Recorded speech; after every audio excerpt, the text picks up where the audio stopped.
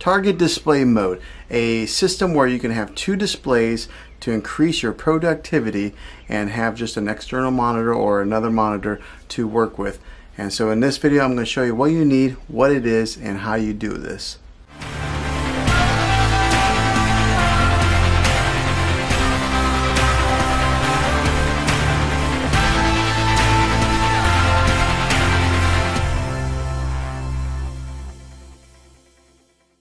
Before we begin, do me a favor and hit that subscribe button and turn on your bell notifications so you can get notified for future videos.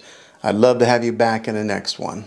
Hey guys, Juan here. Thanks for stopping by my channel and checking out this video.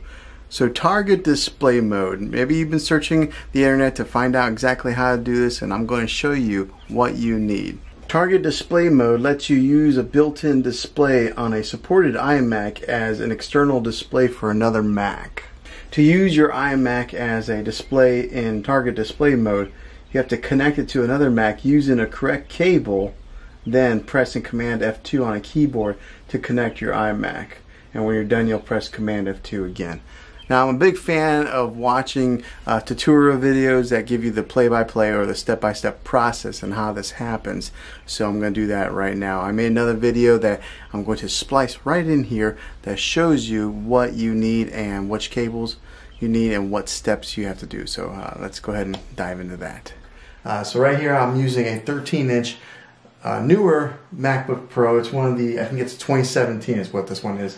But they make these now with just a USB-C port, so you gotta live that dongle life.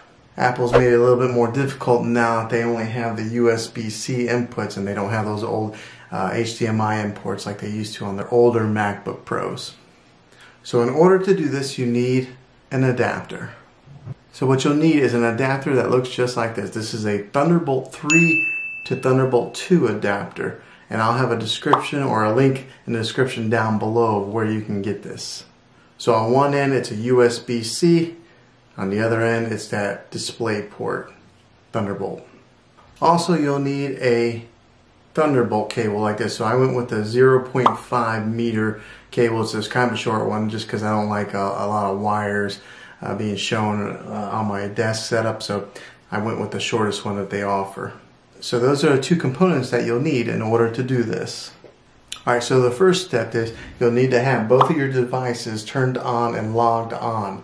So I've got my MacBook Pro here on and I've got my iMac ready to go. Next up, you'll need to connect your cables. So I'm going to take my Thunderbolt cable here and I'm going to connect it to the adapter, and I'm going to plug in the USB-C on one end of my MacBook Pro and take this other end here and plug it into my iMac. Let's do that now. A few moments later. Okay, so now that the cables are connected, you can see that I'm running Mojave here on my laptop, and here on the iMac I'm running an older operating system, but we're going to take and mirror this to this and make the MacBook Pro the main machine that's running. All you have to do now is hit Command F2.